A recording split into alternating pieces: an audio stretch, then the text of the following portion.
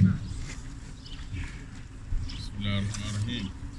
الحمد لله نحمده ونستعينه ونستغفره ونعوذ بالله من شرور أنفسنا ومن سيئات أعمالنا.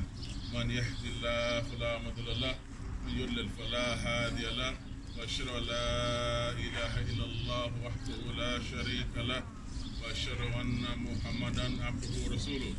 يا الذين آمنوا اتقوا الله حق تقاته ولا تموتن إلا وأنتم مسلمون. يا أيها الناس اتقوا ربكم الذي خلقكم من نفس واحدة وخلق منها زوجها وبث منهما رجالا كثيرا ونساء. اتقوا الله الذي تساءلون به والأرحام إن الله كان لكم رقيبا. يا الذين آمنوا اتقوا الله وقولوا قولا سديدا يصلح لكم أعمالكم ويغفر لكم ذنوبكم ومن يطع الله ورسوله فقد فاز فوزا عظيما. أما بعد إن أصدق حديث كتاب الله عز وجل وأحسن حديث محمد صلى الله عليه وسلم والشر أمور محدثاتها كل محدث في الإسلام بدع كل بدعة ضلالة كل ضلالة في النار. الله أكبر الله أكبر الله أكبر لا إله إلا الله والله أكبر الله أكبر ولله الحمد. الحمد لله رب العالمين على نعمة الإسلام على نعمة الإيمان على نعمة السنة المصطفى صلى الله عليه وسلم. الحمد لله رب العالمين. ربنا تقبل منا. May Allah subhanahu wa ta'ala accept from all of us. غفر الله لنا ولكم. May Allah subhanahu wa ta'ala forgive all of us. Allah subhanahu wa ta'ala forgive me, forgive you all. May Allah subhanahu wa ta'ala inshallah bless us in the years to come. Ameen. May Allah subhanahu wa ta'ala bless our hujjaj. May Allah subhanahu wa ta'ala allow our hujjaj to return back to us safe and sound, and most importantly with hajj abroad. Ameen. Ameen. Ya Rabbal Alameen. May Allah subhanahu wa ta'ala help our brothers and sisters who are fighting and struggling in the Gaza Strip. May Allah subhanahu wa ta'ala ease their suffering. Ameen. On this blessed, auspicious morning of Eid, Ayyam Tashriq, the days of sacrifice. May Allah minna, accept from all of us our intention, our niyyah, safi, pure, to sacrifice Lillah Rabbil Alameen. On this blessed morning of Eid, I want to speak about the process of becoming a true Hanafi. And what does this word mean? What does this word entail? Because as we all know, as Muslims, we tend to get into squabbles and debates, most of the time over minute things. And the majority of the time, the things can easily be squashed or diminished. But our pride gets in the way, and we are offended by the person. Like, why is he speaking to me? La hawla wa la quwwata illa billah. Don't we realize that Allah has described us, innama adat al-hasr, al-mu'minun ikhwatun, that verily the Muslims who believe in Allah subhanahu wa ta'ala, meaning the mu'min, the believers, people who have iman, we're nothing more than brothers. So we need to realize and recognize that whenever we are advising one another, it's from a place of nasiha, from good, sincere advice, as the Rasul Sallallahu Alaihi Wasallam had advised us.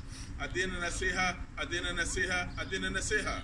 Ila akhir hadith, that our deen, our Islamic way of life is nothing more than advice, sincere advice to one another. So regardless of how the person came off, we are all Muslim brethren, and we all should love each other lillah Rabbil Izzah, for Allah subhanahu wa ta'ala and Him alone. With that said, as we all know that over almost 50% of the Muslim world, we profess and we claim and we attribute our following to the Hanafi madhab. And I'm not here to bash any particular madhab, but what I'm here to remind us going forward, after we had fasted the blessed month of Ramadan, and we had completed these first 10 days of Dhul Hijj, and we fasted the 9th of Arafah, the 9th of Dhul Hijj, that going forward, whether we are coming back, returning from Hajj, or now we have fasted, we should be looking forward and trying to be a better practicing Muslim in word and deed. What I mean by this is that we all call ourselves Sunni, Ahl Sunnah, or Ahl Hadith. But at the end of the day, when we have differences amongst ourselves, we have a squabble, we take it too personal.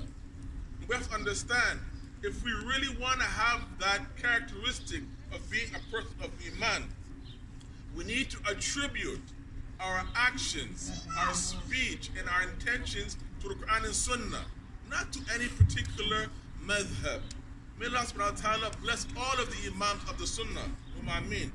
Allah, He had described to us in no uncertain terms in His book, when we have the disputes amongst ourselves, where should we return our issues?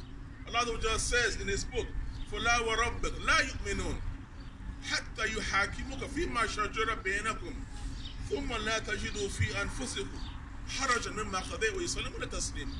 Al-Ayah.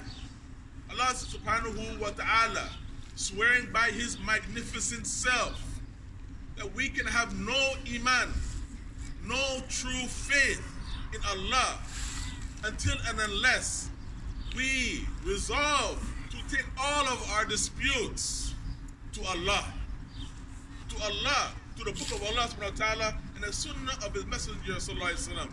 And then we should find no resistance within ourselves. But yusallimuna tasliman. We should have full submission.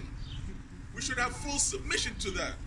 With that said, my dear Muslim Iman, the majority of us, as we all know, would profess to be a follower of the noble Imam Abu Hanifa, rahimahullah, which is fine to be a follower of a madhab.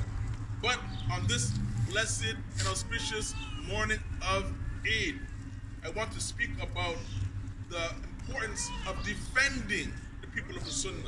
And I want to start by being a staunch defender of the A'immah, the scholars and the leaders of the Sunnah. The honorable Imams, Mathalan, Imam Abu Hanifa, we attribute ourselves to being a follower of. Imam Malik, Imam Shafi, Imam Ahmed ibn Hanbal. Or I'm not saying that I am a Wahhabi Salafist. I am not professing or calling to any particular madhab. But what we should be doing as people who call ourselves Sunni Muslims is that we need to defend the honor of the Sunnah of Mustafa sallallahu alaihi wasallam. What was the way of Al-Mustafa, Muhammad sallallahu alaihi wasallam? That is what we should be thinking about. That is where our intention should be towards. What was he calling us to? Submission to the book of Allah Azza wa Jal and to His methodology, His way. The Imams of the Sunnah, they were defenders of the Sunnah. They were not defenders of their way. And as we know, that all of them, the consensus, ijma of the A'immah, of the scholars of the Sunnah and the Salaf, they said, إِذَا صَحَ الْحَدِيث فَهُوَ مَذْهَبِي. If the hadith is authentic, then that is my madhab. Take whatever I said and throw it against the wall. That was their way, and that's what they called towards. My dear Muslim Iman, if we become more acquainted with the life of these blessed Imams, then inshallah we'll understand what they were all about and what they called their students towards. Alhamdulillah, I am not here to pick on any particular madhab, but I want us today to leave this place with the feeling of becoming a real Hanafi. What is the meaning of being a Hanafi? Because we hear this when we get into debates, and we're being serious when we say this, and with all due love and respect, we must love and respect each other and respect each other's opinion. But from time to time, which is the overwhelming majority, we say that this is my madhab. This is the madhab that I follow. La hawla wa la quwwata illa billah. As if the Aimma of the Sunnah, they would say that this is my way. La. First advice I have, and not to pick on our brothers who follow this madhab, is for our Hanafi brothers, with all love and respect, that if we really and truly, as we claim to be a follower of the great Imam Abu Hanifa, we need to be better acquainted with those who we follow as Imams. For starters, his name or his kunya was not Abu Hanifa. Many of us say that we are Hanafi, but ma'asif shadid, I'm very sorry, and at the same time I'm very happy to enlighten you all that his kunya was not Abu Hanifa, due to him having a daughter named Hanafi. It has been recorded that he had only one son named Hamid. So, for starters, we need to be better acquainted with those people who we attribute our Islam to. Abu Hanifa was not his name. Abu Hanifa was not his kunya. First and foremost, he was well known as Al-Imam Al-Azim, the great Imam, because he was the first of the Imams, A'imma.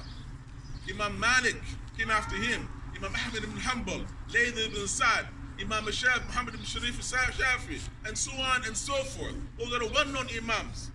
His name was Al-Imam Al-Azim, and that was his kunya, Al-Imam Al-Azim. But his name was An-Nu'man ibn Thabit. Alhamdulillah Rabbil Alameen. We love these great Imams. But who was An-Nu'man ibn Thabit? He was a great Imam who was born in the country of Iraq. And he was from the black tribe of Azut and Jat of Kufa, from the region of Kufa in the country of Iraq. Alhamd. So, my dear Salam Iman, with all due respect, let us cease and desist. Stop attributing our ignorance, our lack of knowledge, and our bid'ah, in most cases, our innovation to these great Imams. They are dead. May Allah subhanahu wa ta'ala bless them for the effort that they made towards defending the Sunnah. But none of us has a right to attribute ignorance, jahl, and innovation, bid'ah, to these Imams, because they fought staunchly. Imam Ahmad ibn Hanbal was imprisoned for years for his position on the Quran not being created. Many of his predecessors, they were set free because they said that the Quran was created. He said, La. Imam Ahmad ibn Hanbal, he said, La. Kalam Allah. It's from Allah and it will return back to Allah. Well, alhamd. So, my dear Imam, we have to stop attributing bid'ah to the Imams of the Sunnah. And we have to understand clearly that their message was one and the same. They had differences of opinions, but their message was one and the same. إِذَا صَحَ الْحَدِيث فَهُوَ مَذْهَبِ. With that said, my dear Salam Iman, a real Hanafi, inshallah, should be our hadith, our goal, in our desire and our intention. As the hadith states from the Prophet ﷺ, that Allah Azza wa Jalla says, Inni khalaqtul abdi hanafa fajtalatu shayatin an dinihim. Allah Azza wa Jalla says, the Prophet ﷺ said that Allah said in this hadith Qudsi, that I created my slaves hunafa. Then it was the shayateen, the devils, that misled them from their deen. And we know that the Prophet ﷺ said, Kullu mawlud yulid ala fitra. All of the children were born in a natural state of submission and accepting of the truth. But it was their parents who turned them to Yahud, Nasara, or Zoroastrian. My dear Basalam Iman, there are many of our well-intended Muslim parents who are teaching their innocent children that they must be a blind follower. Say that I am Hanafi. This is incorrect from so many angles, as I just mentioned. His name wasn't Abu Hanifa. He was an Imam al-Azm. And what did he call towards? He called towards the Sunnah. He said, if my position was incorrect, take it and throw it against the wall. A Sunnah. Follow the Sunnah. The meaning of the word Hanafi or Hunafa, it means that we must purely dedicate our lives towards Tawheed, Allah Azza wa Jall's oneness. As Allah Azza wa Jalla says, وَاجْتَنِبُوا رِجْتًا مِنَ الْأَوْثَانِ وَاجْتَنِبُوا قَوْلَ الزُّورِ حُنَفَاءَ لِلَّهِ غَيْرَ مُشْرِكِينَ بِهِ. Shun the rich of the idols and shun lying speech.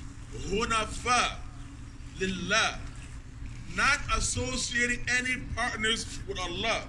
So Hunafa, the meaning of Hunafa lillah, it means that we are sincerely submitting ourselves in our speech and our actions and our intentions to Allah Azza wa Jal by shunning all forms of innovation, bid'ah and shirkiyat, those traditions that have crept into the pure deen of monotheism, worshiping Allah Azza wa Jal alone. There are so many things that have crept in that we love to attribute to the Hanafi way, la hawla wa la quwwata illa billah, which is an outright lie and deception on Imam al-Azm, the great Imam, Nu'man ibn Thabit. My dear brothers and Imam, they were not infallible. They made mistakes. Anyone after the Prophet ﷺ would make mistakes. As Imam Malik, the Imam of Dar al-Hijrah, he said, كُلُّكُمْ يَخُذُ الْقَوْلُ وَيُرَدْ إِلَّا صَاحِبْ هَذَا الْقَبْرِ. He said, everyone's speech we can take or we can reject, except for the companion of that grave. And he pointed to the grave of Rasulullah sallallahu alaihi wasallam. So my dear brother, it is a shame, it is a disrespect, it's apt to attribute ignorance and innovation to the A'immah of the Sunnah. My dear brother, what did Allah Azza wa Jalla says? What did Allah Azza wa Jalla say in Surah Al-Bayyinah? لم يكن وما أمروا إلا ليعبدوا الله مخلصين له الدين هنفاء ويقيموا الصلاة ويؤتوا الزكاة وذلك الدين القيم. Simplicity of a statement, and meaning the Ahl Kitab, they were commanded to do nothing more but that they should worship Allah alone and do not associate any partners with Allah. Why did Allah say this to them? Because the people of the book, they would always attribute their actions to their priests and their rabbis. To their priests and their rabbis. Now we have many well-intended Muslims, when they're stuck in a rut, we say we're Hanafi. We attribute our actions to Imam al-Azm. La hawla wa la quwwata illa billah.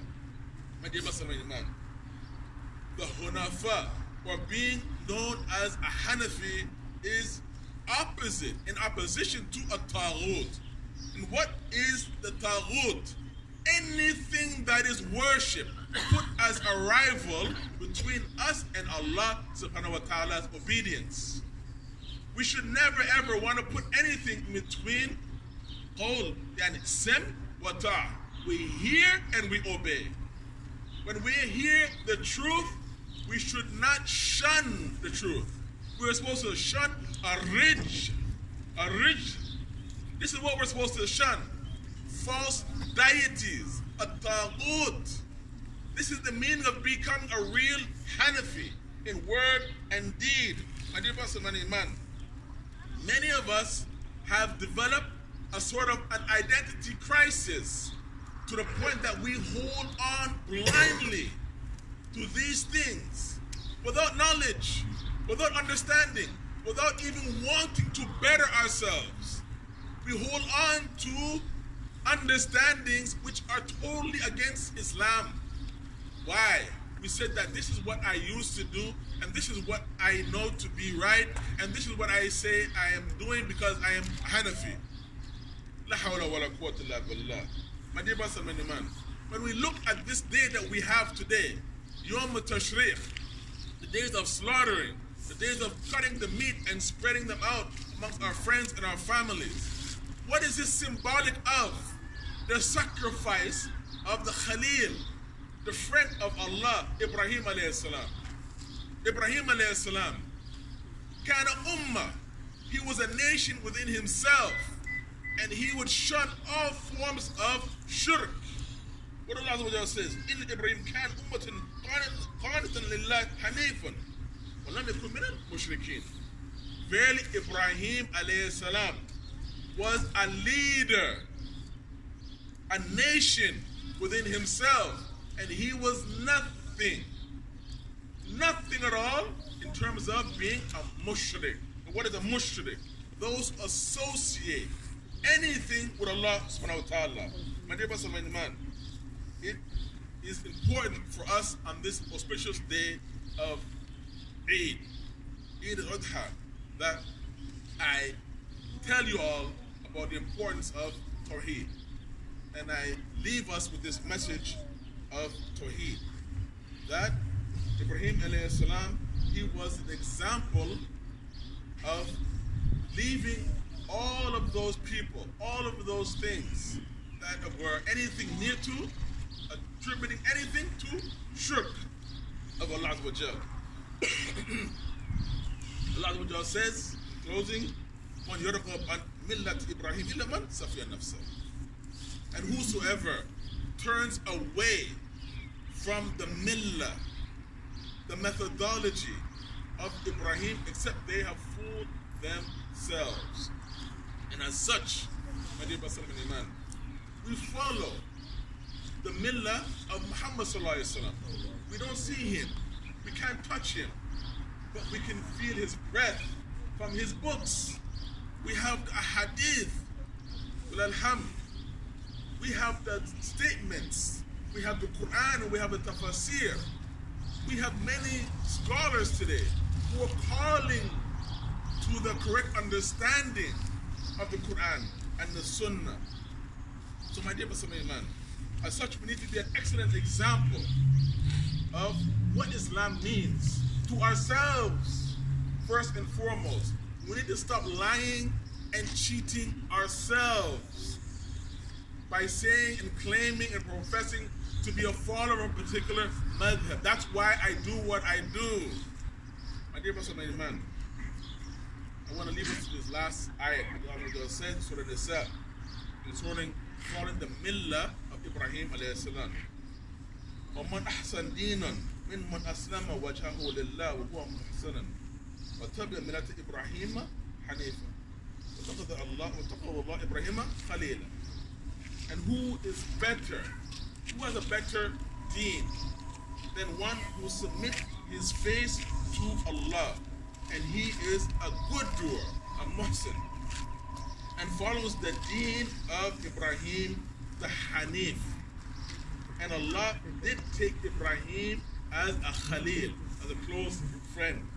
And so, my dear man, the true Hanafi in word and deed and intention is the one who lives a life with purpose, avoids blind following, avoids bid'ah, avoids anything of shirk. May Allah subhanahu wa ta'ala bless all of us. May Allah subhanahu wa ta'ala taqabbal minna wa minkum. تقبل الله منا ومنكم.